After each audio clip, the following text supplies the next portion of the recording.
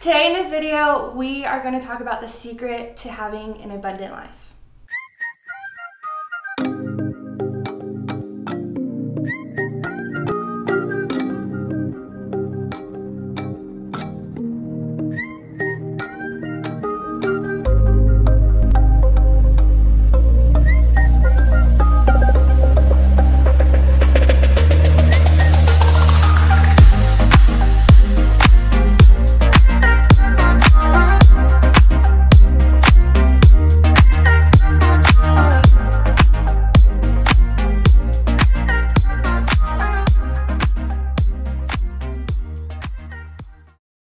So, growing up in the early 2000s, we had this weird thing on television that probably people don't know about it today, but they were called commercials.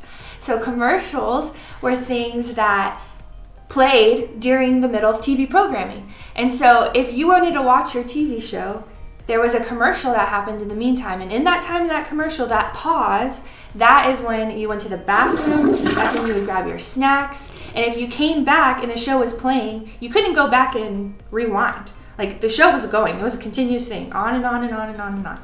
And so now, y'all don't have any idea of how good you have it, because now you can pause. So now you're on Hulu, now you're on Netflix, you're watching your show, an ad comes on and you pause. And you get to go and do whatever you want, and then you come back and you never miss anything. I did not have that privilege. I would miss lots of things because I went to the bathroom, or I was talking with my mom, or whatever. And so what's funny is we love to pause now. We love to get on our TVs and pause our show and come back to when we want it to happen. However, we live in a world where personally, we don't like to pause. We like to go, we like to be involved in 18 different things, we have to have a busy schedule, and we personally don't like to pause in our life. So what if I told you that the key to having an abundant life is pausing? And so we're going to look at a story in Luke where this takes place. And so I'm going to be in Luke 5, verses 12 through 16. While he was in one of the towns, a man was there who had leprosy all over him. He saw Jesus face down and begged him, "Lord, if you are willing, you can make me clean." Reaching out his hand, Jesus touched him, saying, "I am willing, be made clean." And immediately the leprosy left him. Then he ordered him to tell no one, but go and show yourself to the priest, and of what Moses commanded for you cleansing as a testimony to them. But the news about him spread even more, and the large crowds would come together to hear him, and he healed of their sickness. Yet he often drew to a deserted place and prayed. Jesus said, "Hey, don't tell anyone." However, word got out. He went and the man with leprosy went and told people. And so when he went and told people, people came to Jesus. They surrounded him. Jesus instantly was busy. He was now the most popular guy in the town. And so his schedule was full.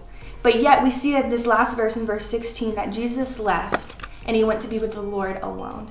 And so there's something key that we can learn in this passage about Jesus, about pausing. That even in Jesus' busiest times in his life, doing ministry and healing people, that he went and spent time with Jesus, with the Lord alone. So even in the busyness of life with Jesus, we saw that he went and prayed. And we saw that he did this so many times in the Gospels. In fact, that he did it 33 times, that during his ministry that he went and spent alone time with God. And so I believe that there's 3 reasons why Jesus did this. And the first is that it prepared him. It prepared him for what was next in his life. It prepared him for what he was coming into, what he was doing. The next is I felt that it revitalized him. That Jesus was exhausted, I'm sure, after all the ministry that he had been doing, all the miracles that he had, all the healing that was taking place, that he needed time to revitalize himself with God. And the last is that it gave him strength. Jesus faced some tough things. And so then the only way that he could face those tough things is when he spent time with God. And so if you're wondering, Bailey, I don't have any time. I am so busy. There's no way that I can take a pause in my life. I get it. Life is busy, life is messy, and there's a lot going on. However, I'm going to give you 4 ways that I think you can take a pause in your life that can help you incorporate this spiritual discipline. And the first is that you can start small. I think we get in this idea that spending time with Jesus has to be this long, drawn-out thing, and that we won't, because we can't give it our all, we won't give it anything. And so if you just take 15 minutes and start small, maybe just journaling or praying, talking with God, those 15 minutes with God, I feel like is better than 15 minutes without God. And so if you just give him that time, start small and build yourself up, I think you'll see a very good habit starting to form. And then you'll come to the point where you're like, I wish I could do that more, or I want to do that more. And then the second is that have a plan. We are so good about putting everything in our calendar nowadays that we make sure that our choir concerts and our band practices are in there and our family functions are in our calendar, but have we ever thought to put down and write down a time to spend with God? And I personally, in college, this is something I had to do because I looked at my schedule and I thought, there's no way I have any time to spend time with God. However, when I would schedule every day at 9:15 to 9:30, that was the time I was going to spend with God. And if I didn't schedule it, it didn't happen. And so put it in the calendar, make a schedule, make a plan. Okay, the third is that I would encourage you to be alone. I would encourage you by meaning this is to remove any distractions in your life. And so don't do this at the kitchen dinner table with your family. Don't do this with a group of people. I would encourage you to be alone with God. We saw that Jesus went to be alone. We saw this when he after he fed the 5,000. We saw this when he went to the garden, that he was alone and he spent alone time with God.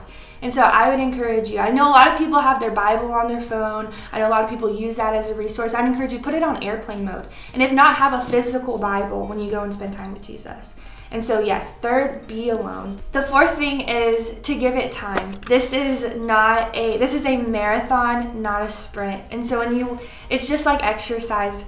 When you wake up in the morning, nobody wakes up in the morning and says, I'm gonna run a marathon with no training. And so it takes time. It takes time to train yourself to get to these places where you can spend lots and lots of time alone with God. And so if you're only able to give it 5 minutes, 10 minutes, 15 minutes, that's okay. It's okay that you're disciplining yourself, taking the time. It's going to take time. So give yourself grace, but give yourself time. And so we talked about the key to having an abundant life is to pause. And so I would challenge you that to take maybe 1 or 2 times this week to just pause and be with the Lord. We gave you 4 helpful ways, and so pick one of those ways and just spend time with God and pause. Hey, what's up, friends? My name is Nick. So excited to have you join us for this video.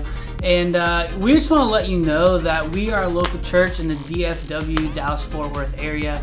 And if you're local to here and you're in 6th grade through 12th grade, we would love to invite you to come check us out Wednesday nights in person or Sunday mornings. But if you're not, or if you're just not ready to do that, we also want to let you know that we love interacting with you here online. So whether it's these long form videos or some of our YouTube shorts, or hang out with us over on TikTok or Instagram, we are hoping to provide inspirational, creative, fun, silly content every single day, ultimately all with the aim of helping you take meaningful next steps in your faith to Jesus. If there's any way and anything, any prayer that we can offer for you as a pastor, we would love to invite you to do that. Hit us up in the DMs or shoot us a message some way, somehow. Until next time, thanks for hanging out. Thanks for watching this video. We're excited to be with you.